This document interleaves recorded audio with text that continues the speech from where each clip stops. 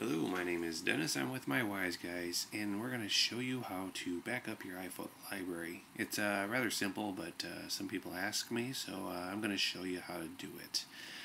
If you have a DVD or CD, you can use that to back up your iPhoto. Currently, where you're going to use a DVD, and you'll want to make sure you're selected on your library and photos. On a DVD, which is about 4.5 gigabytes of data capable, you're able to back up about 6,872, right around there, so less than 7,000 photos. As you see, I have a bigger library of 12,000. So what you have to do is you have to select how many photos, or select the photos you want to back up on your first DVD, and then you'll select the rest of them on your second DVD. If you have less than 6,800 photos, then you can just select all your photos by doing an edit, select all, and then you'll come to see, if you notice at the very top, I have these pictures all selected as backups. So you do share, then burn. So as you notice, your pictures are selected.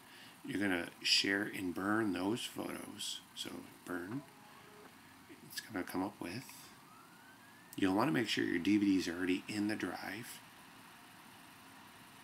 It'll show you that it's red. It'll say disk is full, available, because it's going to use 4.4 gigabytes. This will turn green. See, let me deselect some, and you'll see it go down here. Let me go all the way up here, and I'll deselect some of these. See, it starts turning a different color. So that's probably the safest way. On the bottom here, it says iPhoto Library -12/14/09, which is today's date. So that's the title of your DVD. So when you insert the DVD, it's going to show up with this. So you might want to say iPhoto Library Backup, or whatever's going to help you. And of course, the date that you backed it up. Then, now that once you have your title set, your photos selected, you just click on burn. And it says, hey, I'm burning 6,864 photos out of a total of 12,693 photos. Burn. And then there it goes. It starts burning. It's that easy. And once it's done burning, and let's say you wiped your drive and now you want to import them, all you'll do is you'll come up to iPhoto and click at the very top. It'll be File, Import to Library.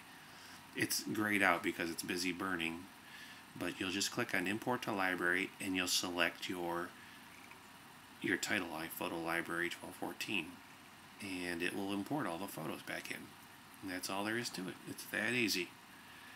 Alrighty, hopefully this was informative for you. It was just a quick and dirty demo on how to back up photos in iPhoto for you. Take care.